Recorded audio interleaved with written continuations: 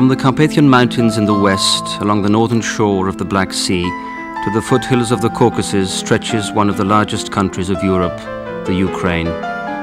For centuries, this fertile land, often referred to as the breadbasket of Europe, has been the object of conquest and a thoroughfare for commerce between the Baltic and Black Sea regions, a bridge between Western Europe and Asia.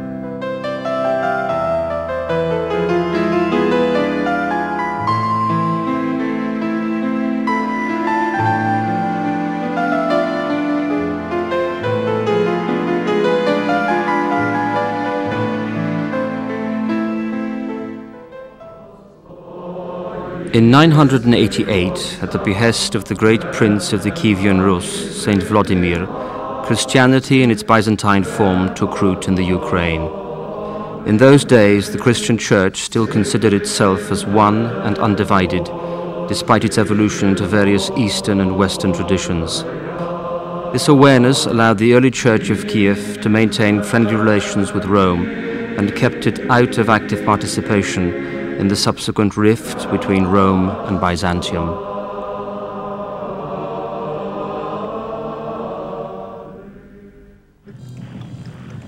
In the 13th century, Kiev was sacked by the Mongols. Neighboring nations divided the Kievan state among themselves.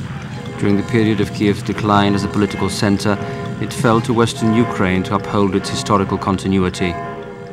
Meanwhile, the ascendant state of Moscow had adopted expansive political goals, which included using the Church as a means of becoming the exclusive heirs of the ancient Kievan state and, subsequently, even challenging Byzantium for the leadership of the Orthodox world. This threat, combined with the growing influence of the Protestant Reformation and the widespread moral decline in their own church, the Kievan bishops turned to Old Rome for assistance at their Synod of Brest-Litovsk in 1596.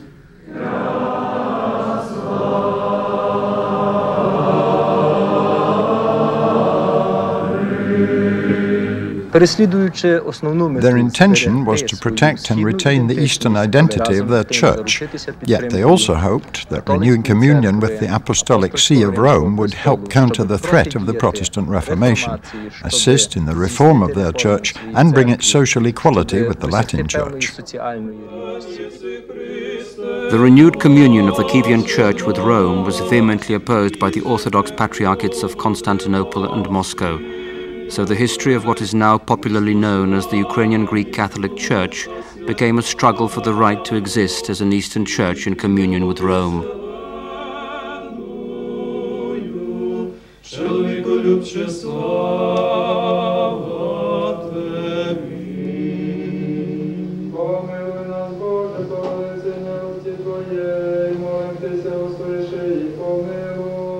Господи, помилуй, Господи, помилуй, Господи, помилуй.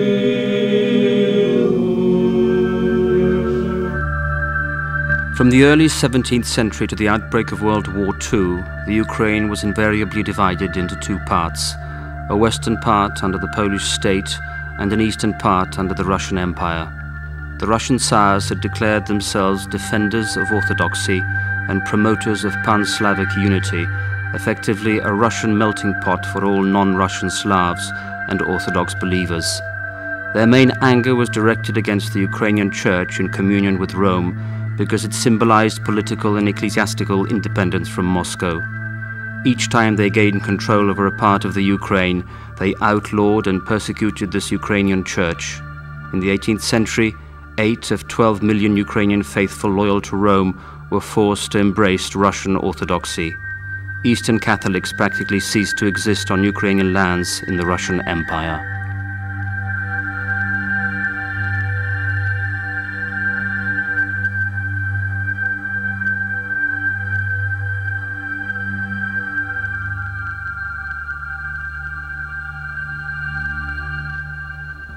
For over 300 years, this country was part of the Russian Empire. Later, with the Bolshevik uprising of 1917, it was not spared the bloody events that followed the creation of a totalitarian regime, one of whose principal policies was mass forced atheism.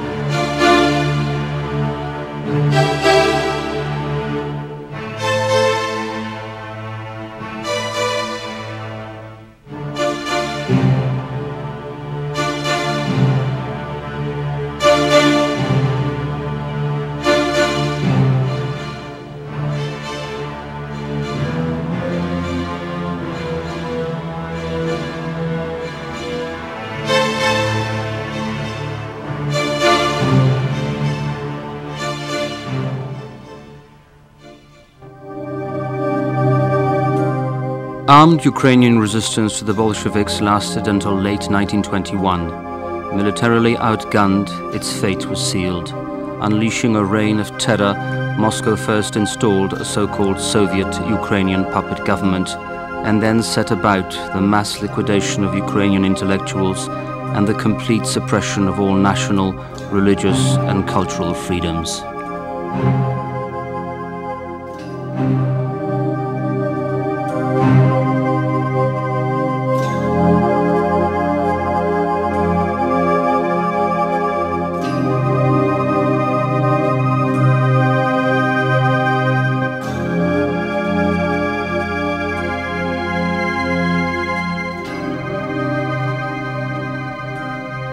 The wave of terror climaxed in 1933-34 when the communists decided to collectivize agriculture by force and rob the peasants of their means of livelihood.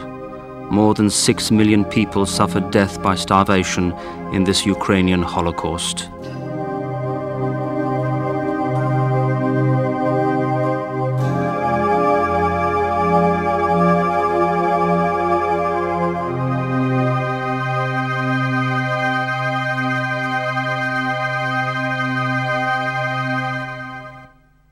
The Bolsheviks failed to create an aesthetic awareness, but they did succeed in destroying all moral principles and the people's feeling of self-esteem.